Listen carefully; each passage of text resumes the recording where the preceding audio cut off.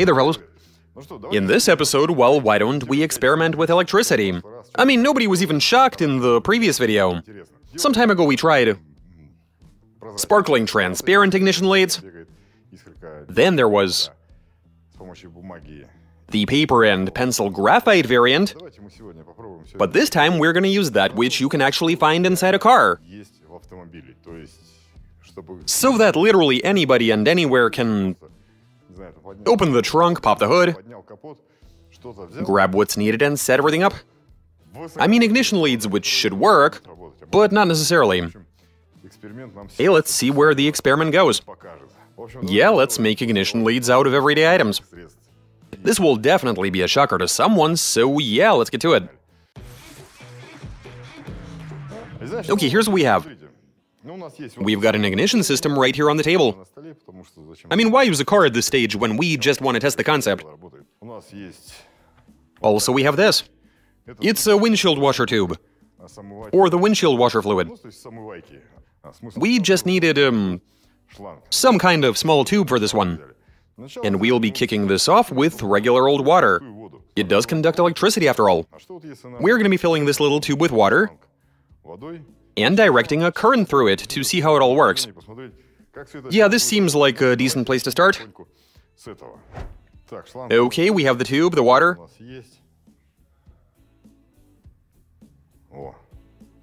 Pour it right in, don't worry. Awesome. And give me the other one. I'm using a bolt to plug this tube in order to prevent the water from dripping out.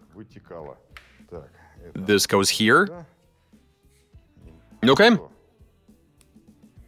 Spin her up. Oh wow, that is misfiring like crazy. For whatever reason, where we want it, we have nothing. Instead, it's just all over the place. Wait a second. I can only see a very, very weak spark. Yeah, it's barely even there. Calling it a spark is an overstatement.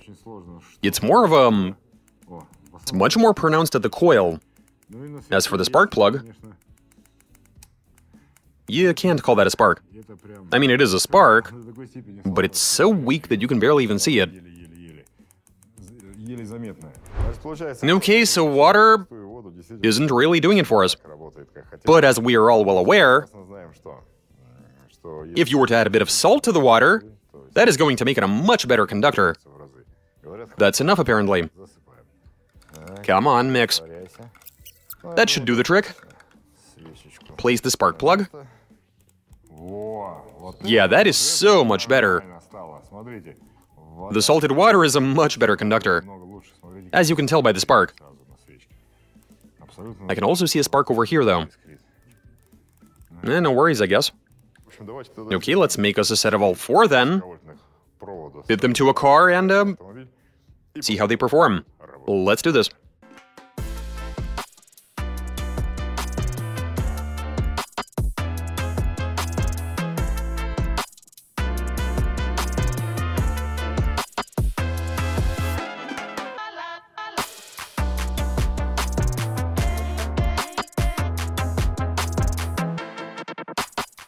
Okay, check this out. The leads are in place. They're all nice and transparent. Filled with water. Okay, try starting it, let's see. We're looking good. The engine just fired right up. It's running. Give it some gas.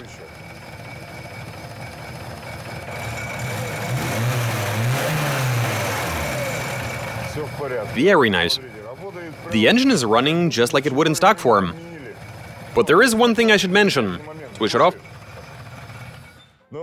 Let's imagine that you don't have water. Or even any piss, I don't know.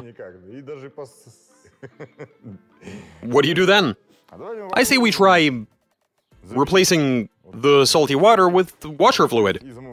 Is it going to conduct electricity or is it not? Let's find out.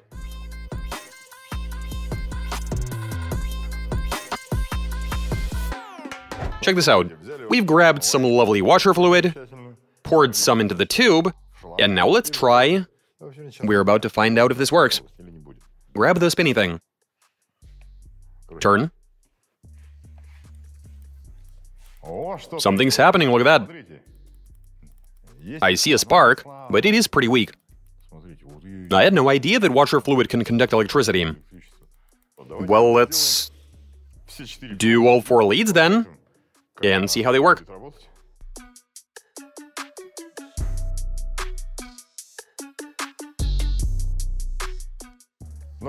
Okay, so we've loaded the tubes with washer fluid. Now we see how the engine is gonna work. Fire it up.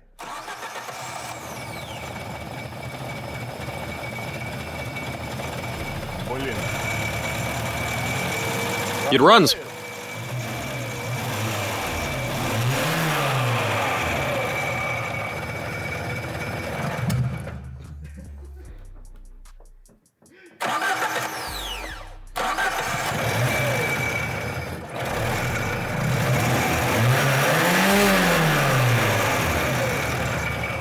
Amazing.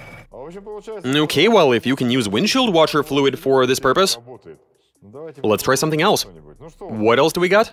I've got it right in my sight. Another engine bay reservoir that contains coolant. Or is that Tussle? Anyway, let's see how it do.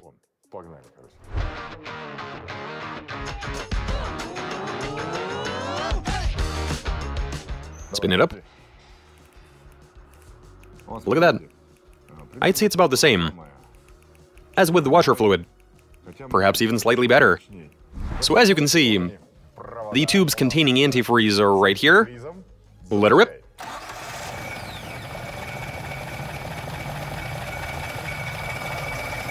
It runs.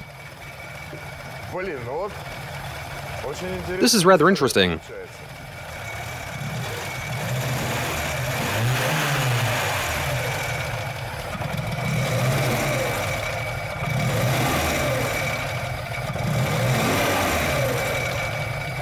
Still works. And quite well at that. This is Tussle grade coolant, right? It is Tussle. Why don't we try it out? We should try everything out while we're at it, right? 100%. We've established that antifreeze works, so let's drain it and try Tussle grade antifreeze. See if that changes anything.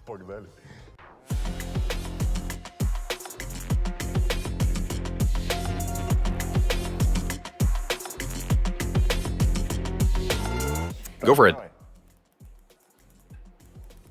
There is a weak spark, but it has to be a tad weaker than... Seems weaker than with antifreeze. But we do have spark, and so... Let's fit these to a car and see what happens.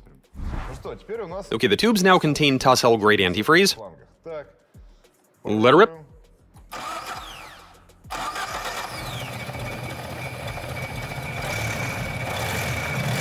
It runs.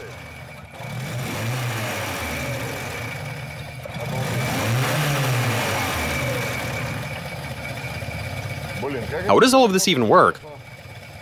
I am very curious. But there you go.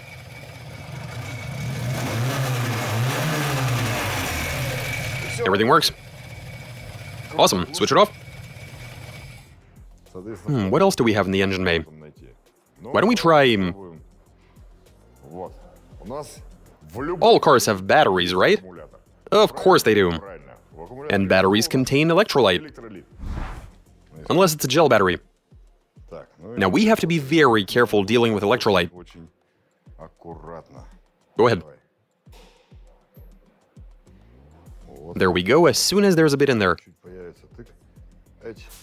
And now, let's have a look. Oh, holy cow. But then, this was very much to be expected. Electrolyte is a fantastic conductor. Just look at that spark. We have air bubbles in the tube, and they aren't a problem in the slightest. The current just goes right through them. Let's do all 4 tubes. Fill them with electrolyte, and see how they do. Let's do this.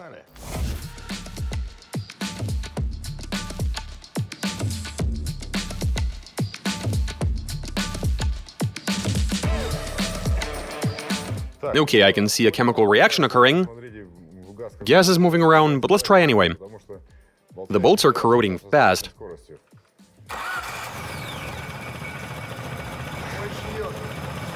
Cylinder 1's misfiring. Where? Oh, holy cow.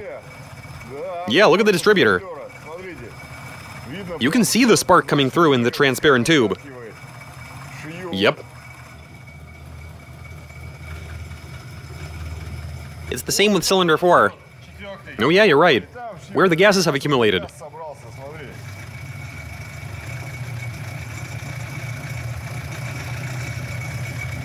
We have lightning inside the tube. Will you look at that? We have gases forming. They fill the tube. And the gap, I mean the interval between pockets of liquid. That's where we see a spark being generated. This is so cool.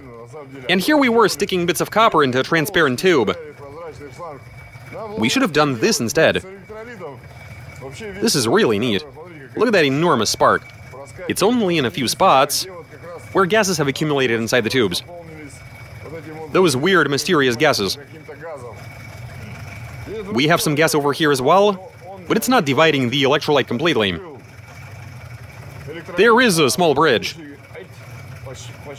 that allows for the current to pass through. But over there you have some really impressive sparks. Also next to the distributor. Yeah, that is a mighty spark. It's not feeling too well, eh? Yeah, that is not good.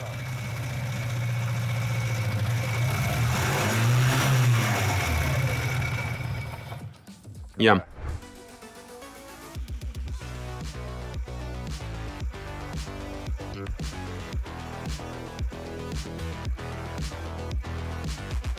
Look at where the coolant is dripping down the cap. Give it some gas.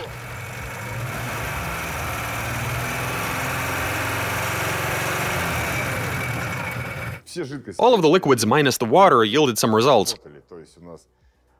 Ordinary water didn't do it for us.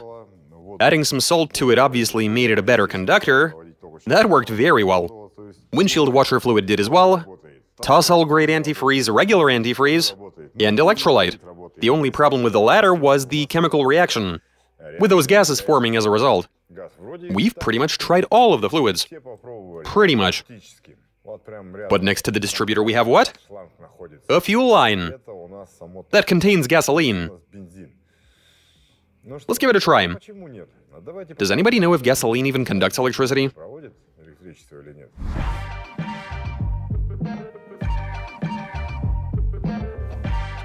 Okay, there's the gasoline.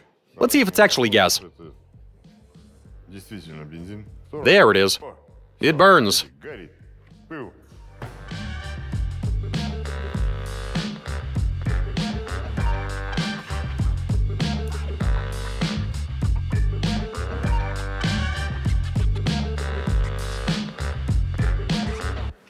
Go for it. Let's try this out. We decided to skip the bench test and immediately fit them to a car. And let's see where this goes. Let her rip.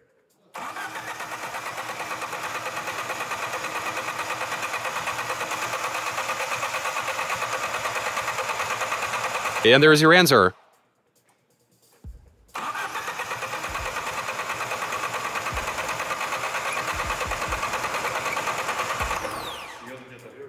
You can see the sparks on the distributor cap. So we good, we do have spark. Let's try one more time.